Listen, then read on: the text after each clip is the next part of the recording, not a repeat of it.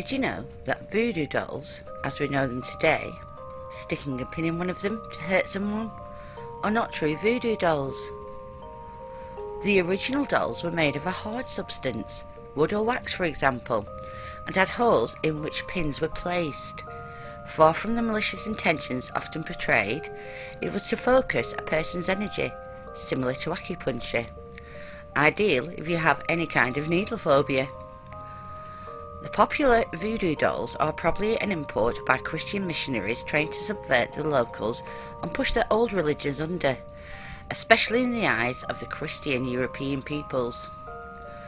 The popular voodoo doll image bears more than a passing resemblance to the puppet doll, a doll used in European witchcraft, made of fabric and could be stabbed to cause pain, or one would assume some sort of healing power also.